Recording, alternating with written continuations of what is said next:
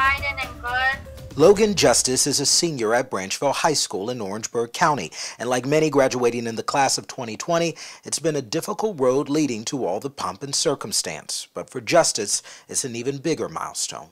She can do anything if she sets her mind to. Nicole Justice is Logan's mother, and she tells us how it hasn't been easy for her daughter. According to her mother, Logan was born missing several chromosomes. She has epilepsy and also suffers from seizures, but her mother was determined to see her through. A lot of specialists and a lot of doctors that said that she would never walk or talk. The best thing to do is just institutional.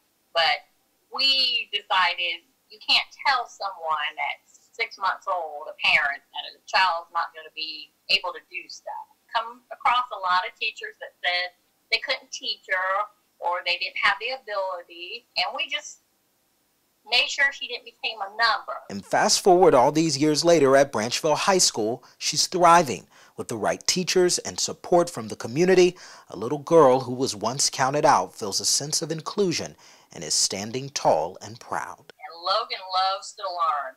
She loves history, and she loves all that stuff that you wouldn't think that would get her going.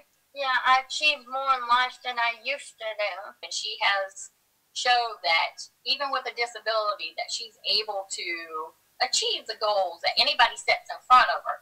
She might not go as fast as the other boys and girls, but once she learns it, you can't take it from her. Michael Fuller, News 19, WLTX. See so many different little reasons to smile during this very difficult time.